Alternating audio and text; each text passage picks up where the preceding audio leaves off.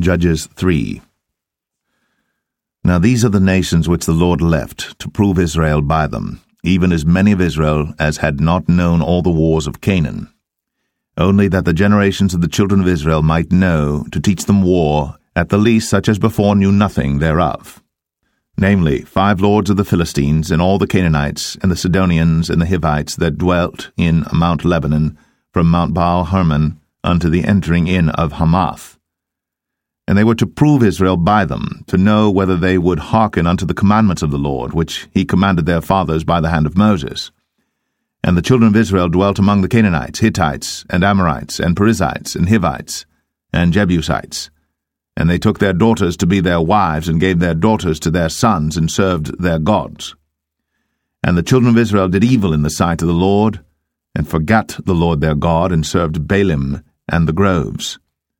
Therefore the anger of the Lord was hot against Israel, and he sold them into the hand of Shushan-Rishathaim, king of Mesopotamia.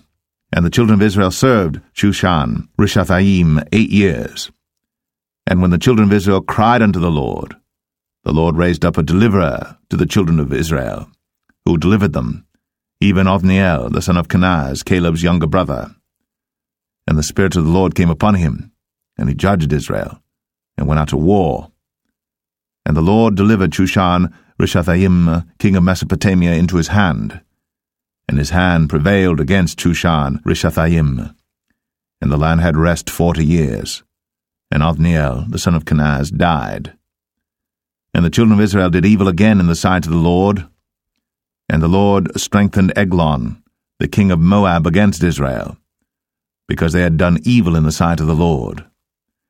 And he gathered unto him the children of Ammon and Amalek, and went and smote Israel, and possessed the city of palm trees.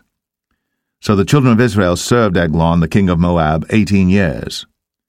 But when the children of Israel cried unto the Lord raised them up a deliverer, Ehud the son of Gera, a Benjamite, a man left-handed. And by him the children of Israel sent a present unto Eglon the king of Moab.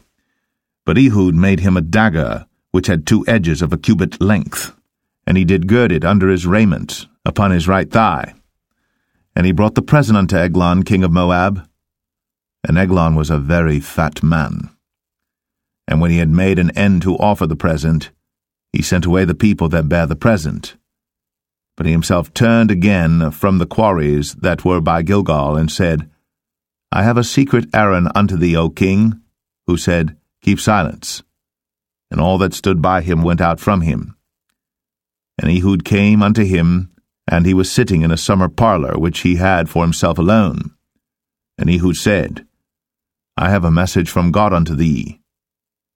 And he rose out of his seat. And Ehud put forth his left hand, and took the dagger from his right thigh, and thrust it into his belly.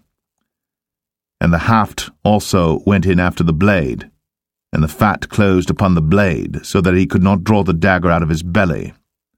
And the dirt came out. Then Ehud went forth through the porch, and shut the doors of the parlor upon him, and locked them. When he was gone out, his servants came, and when they saw that, behold, the doors of the parlor were locked, they said, Surely he covereth his feet in his summer chamber.